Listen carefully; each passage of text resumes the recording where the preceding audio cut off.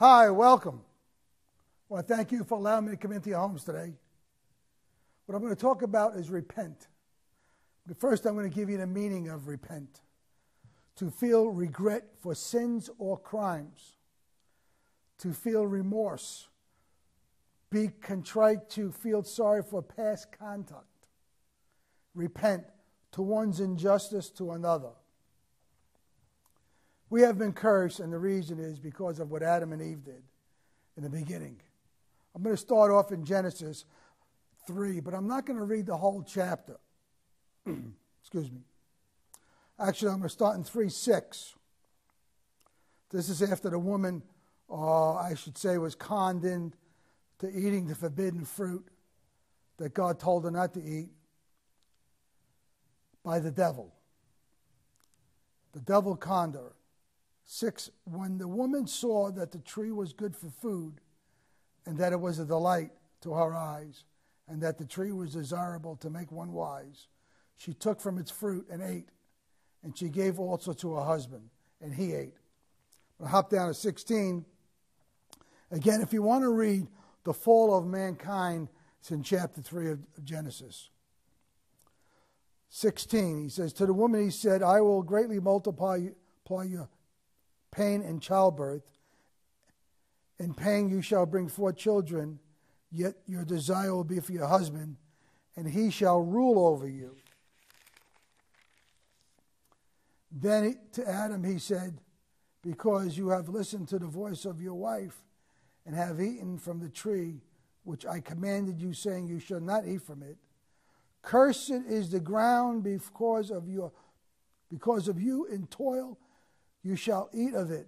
Toil means hard work, labor, all the days of your life. So God cursed Adam and Eve for what they did by eating the forbidden fruit. He cursed man and woman. And that holds true to today. And eventually, if you receive Christ into your life and accept Jesus again as your Lord and Savior, and you're born again, that sin is washed away. Because what Adam and Eve did, that sin is carried on. Through generation, through generation, through generation. And when you cut off that by accepting Christ into your life, and he forgives you for what down the line, then you're okay. And that's what you need to do.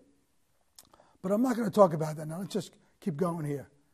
Let's go to Romans 5. That's basically what it'll explain to you. Let's go to Romans 5.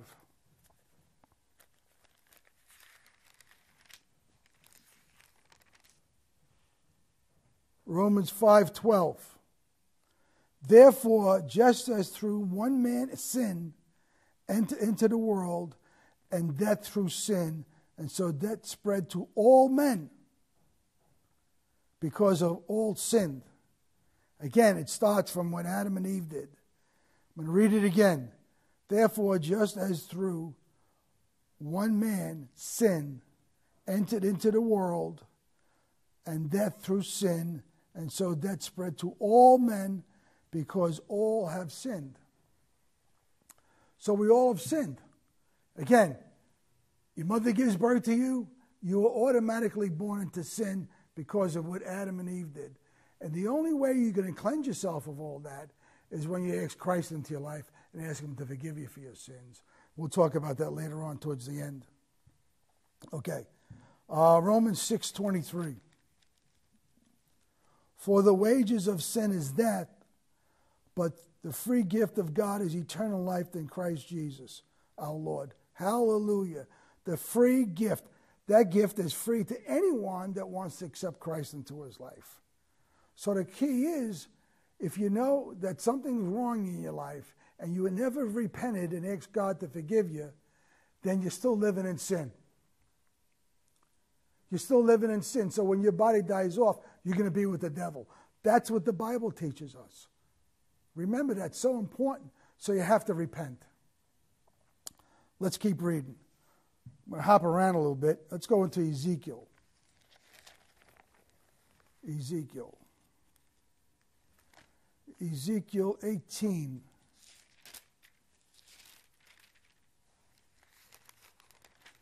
I'm going to start in 26. He says, when a righteous man turns away from his righteousness, commits iniquity, and dies because of it, his iniquity which he has committed will die. Again, when a wicked man turns away from his wickedness, which he has committed, and practices justice and righteousness, he will save his life. Thank you, Lord. Thank you, Lord. Because he considered and turned away from all his transgressions, which he has committed, he shall surely live. He shall surely not die. But the house of Israel says, the way of the Lord is not right. Are my ways not right? O house of Israel, isn't that your ways that are not right? Isn't that your ways that are not right? Therefore I will judge you, O house of Israel, according to his conduct. To each according to his conduct. Each one is going to be judged, declares the Lord the God. Repent, turn away from all your transgressions, so that iniquity may not become a stumbling block to you. Your iniquity is becoming a stumbling block. What are your stumbling blocks? Sin. So if you see, and you're married, and you see a woman, and you constantly look at her here with your motives, with wrong motives, and you're married, that's a bad motive in your life. That's sin. That's a stumbling block. Okay? Same thing with a woman looking at a male. The object is that if you have stumbling blocks, you should know what stumbling blocks are before you. You're driving along and you're speeding. That's the stumbling block. The speed limit says 25, 35 miles an hour, and you're doing 60 and 70. You're committing sin according to the law of the land and also according to God, because God says, obey the laws of the land. That's what he tells us to do. So be careful what stumbling blocks are.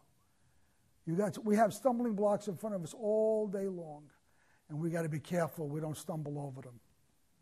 Okay. Let's go to 30. Therefore I will judge you, O house of Israel, according to each conduct, declares the Lord God. Repent, turn away from your transgressions, so that your iniquity may not become a stumbling block to you. Cast away from all your transgressions which you have committed, and make yourselves a new heart and a new spirit. This is before Jesus went to be with God. For why will you die, O house of Israel? For I have no pleasure. God has no pleasure in death of anyone who dies. For I have, this is what the Lord is saying, I have no pleasure in death of anyone who dies, declares the Lord God. Therefore, repent and live. He has no pleasure in anyone that dies. Let's go to Mark. I'm sorry, let's go to Acts. The book of Acts. Acts 17.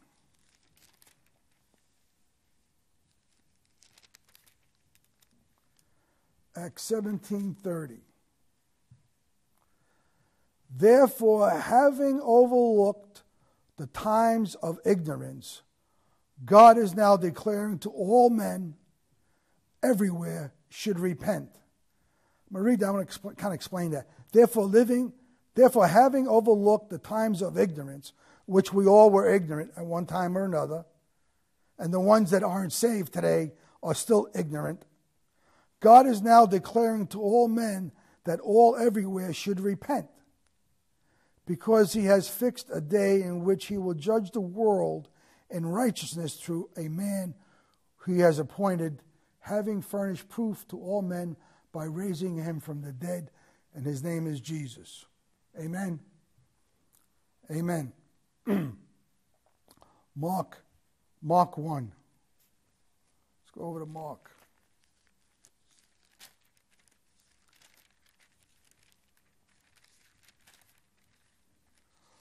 Mark 1.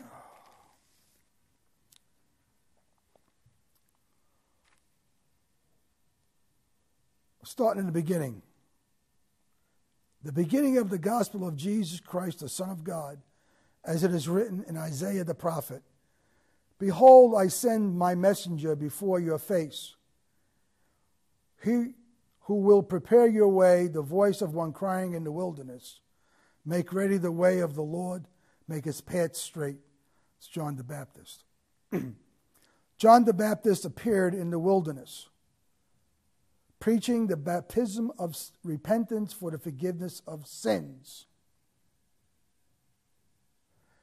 And all the country of Judea was going out to him, and all the people of Jerusalem, and they were being baptized by him in the Jordan River, confessing their sins. Again, this is before that Jesus came, and he came very shortly after this. Well, look at number 8. He says, I baptize you with water. This is John speaking. But he will baptize you with the Holy Spirit. He's talking about when Jesus comes, he's going to baptize you with the Holy Spirit. If you read on, Jesus did come, and John baptized him. Okay, Mark 6.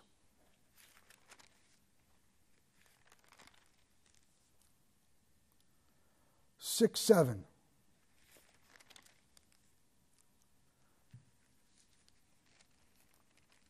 Mark 6, 7.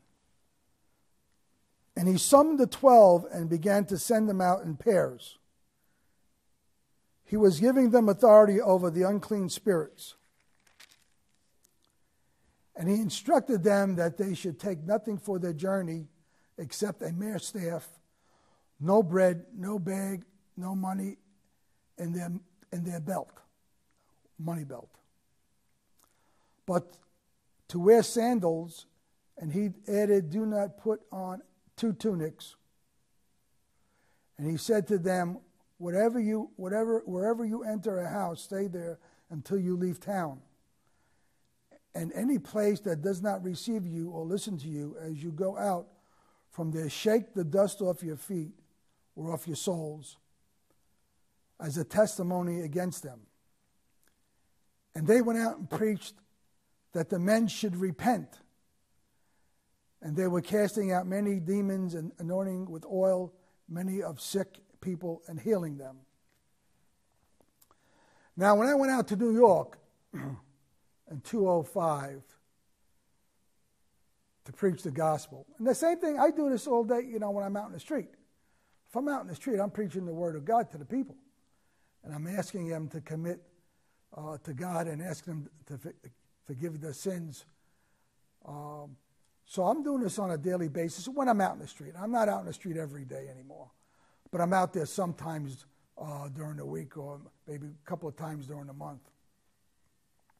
So I'm preaching the baptism and I'm preaching repentance. And I pray with the people that are out there in the street. And this particular incident on Mark 6 that we just read, this is what I did. I went out to New York and Manhattan, lived on the streets for 30 days. I took a peanut butter and a jelly sandwich, and I ate in the missions out there, and I worked the streets during the daytime and worked the missions at night when I was staying there. And I preached the gospel. And I had them coming to me at night. Even though I was laying in bed, they would come over to me and wake me up and ask me to pray for them, ask me to pray for their families, and this is what I would do. It's kind of similar to what Mark is talking about in chapter 6. Also, I remember very clearly the day I repented and asked Jesus into my life. I remember the month. I don't remember the exact day because it was almost 30 years ago. I wrote the month down in my Bible, and it was June. It was a hot summer day. And I remember reading this tract, and I asked God to forgive me of my sins, not really knowing what I was doing at the time, but I knew something happened to me after I asked God to forgive me. Something just felt sucked out of me. Now, that doesn't happen to everybody that I know of, but it happened to me, and it was kind of dramatic. Again, I was kind of confused and lost. I didn't know what was going on because I never really heard the salvation message. Now, I might have heard it in the past, but my ears were blocked. But I don't remember. So, when I was out there and just preaching the word to the people, and they'd come to me at night, and I would pray for them. That's all. Also, I also pray in the morning. Before I leave, I read my Bible in prayer time, and I ask God to forgive me of my sins, my thoughts in my mind, and to give me guidance for the day.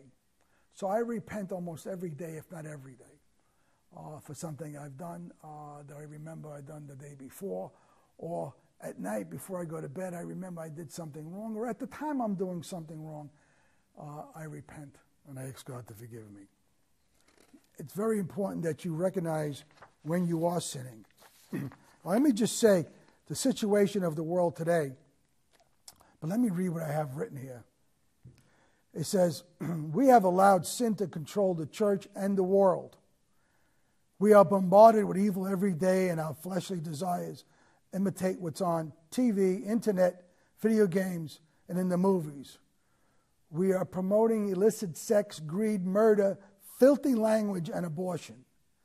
We have ministers that are homosexuals running the churches, and many stealing money and expenses and salaries. We have strayed from the truth. We are promoting sin to the highest levels and have become an ungodly nation. That's where we are today. If you really look at the television, read the paper, listen to the radio, you're going to hear people talk about sin, being married, gay people being married, homosexuals, lesbians. That's sin, according to God's word. And we are promoting that in the church because we have, again, ministers that are gay and promoting that it's okay to be gay and also to be a leader in the church. They think they're leading, but according to God's word, they are absolutely wrong, and they are being driven by the devil, and they're living in sin, and God does not commission that at all. He does not recognize that at all. And also the thefts that are going on from ministers and deacons and parishioners that are in these churches that are stealing, spending money foolishly, buying things they really don't need, okay? And they're just not being good stewards of the money of the church. And that's where I'm coming from, and that's what God wants me to preach to the people, and that's what I'm doing. 1 John, let's go to 1 John. 1 John.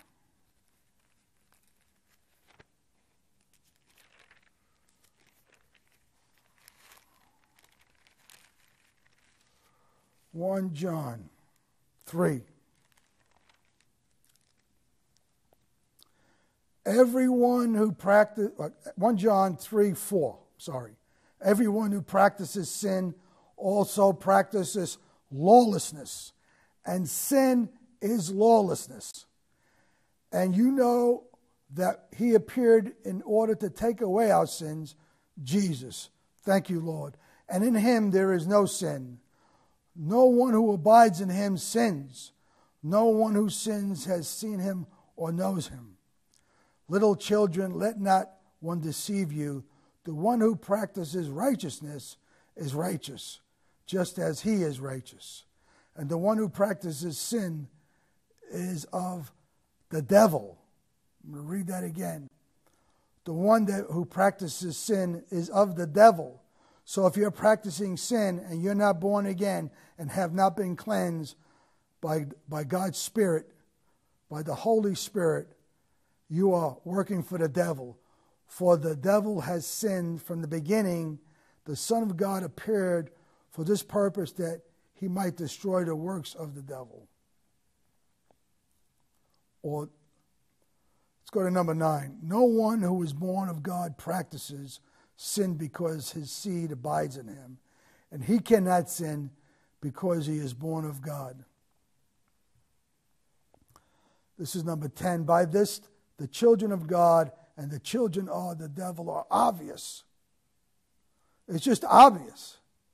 Anyone who does not practice righteousness is not of God, nor the one who does not love his brother. So, if you're living in the world and you don't have God in your life, you're of the devil. That's what the Bible's teaching me. Now, there might be people out there that might be offended, but this Bible's been around for thousands of years and it speaks the truth. The world has changed. The church is changing. We are following the ways of the devil, and we're in trouble. We're in big trouble. We need to change our ways. We need to repent. We need to ask God to come into our lives and save our country and save our lives and save the world. Because Jesus gave his son to the world, not only to the United States of America. God gave his son to the world. Remember that. That's so important. God is light. Let's go to 1. 1 John. 1 John, we're going to start in 5. God is light. And this is the message we have heard from him and announced to you. That God is light, and in him there is no darkness. There's no darkness in God. There's no darkness. Okay. God is light. You know, I can't, when I go into a room and during the daytime and the blinds are closed or the curtains are closed, I can't stay in there. I got to open up the windows. I got to see the light. Because that when you're in that at night, it's fine. I know I got to go to sleep. My body's got to rest. But when you're out there and you're in somebody's apartment building, sometimes I go to this person's house, and it's a relative of mine. I got to go in there and open up the curtains because they're living in darkness. And I hope and pray that these people get saved because I've been praying for them for years. Okay, but I got to open up the curtains. It's hard. It's hard for me to be in a dark room. That might sound like foolishness to you, but it's not foolishness to me. Okay, but if we walk in the light as he himself is the light, this is 7, we have fellowship with one another, and the blood of Jesus, his son, cleanses us from all sin. He died on the cross, he sacrificed, his blood cleansed us from all sin. I don't know how any plainer the Bible can make this. If we say that we have no sin, we are deceiving ourselves and the truth is not in us. And the truth is not in us. If we confess our sins, he is faithful and righteous to forgive us our sins and to cleanse us from all unrighteousness. If we say that we have not sinned, we make him a liar, and his word is not in us. We know when we make a mistake. We know when we do something wrong. We might talk harsh to somebody. We might cheat the government, okay?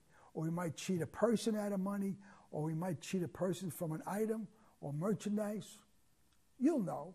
If you're a Christian and you're born again and you have God's Spirit and God's the light, you're going to see right away you made a mistake, so you got to ask God to forgive you. You need to repent. The world needs to repent. Boy, what a world it would be if everybody repented and followed the Word of God.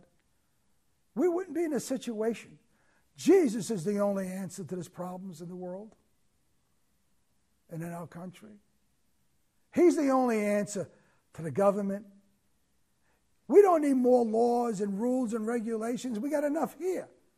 If we were all following these rules and regulations, we wouldn't have government officials and church officials committing sin.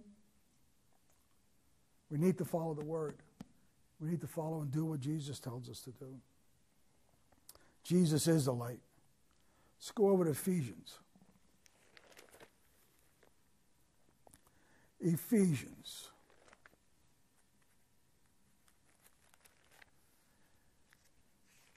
Ephesians 2. And you were dead to your transgressions, or I should say trespasses and sins. You were dead in your trespasses and sins in which you formerly walked according to the course of this world. Again, the world, which you formerly walked according to the course of this world, according to the prince of the power of the air, the devil controls this earth, of the spirit that is now working in the sons of disobedience. We were all sons. We were all controlled by the devil. Among them, we too all formerly lived in the lusts of our flesh, indulging in the desires of the flesh and of the mind, were by nature children of wrath, even as they rest.